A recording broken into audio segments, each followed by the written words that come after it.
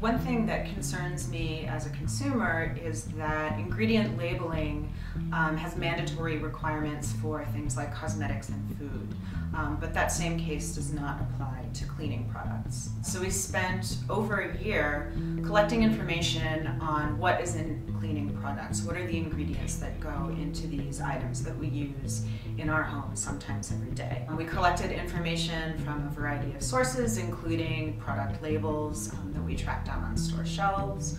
We looked at internet sources, including company websites. What we found after over a year of research and information collection was that in the over 2,000 products that we analyzed, over half of them contained ingredients that could harm or irritate the lungs. In particular, we found that over 20% of these products contained ingredients that can be categorized as asthmagens, and those are substances that can actually cause asthma in otherwise healthy people. The good news is that consumers can avoid these products that contain ingredients of concern. Our scoring system identified a number of products that scored well, and so EWG's Guide to Healthy Cleaning can be used as a resource for people when they go shopping for cleaning products, and they can feel a little bit safer about what they're bringing home and using to clean their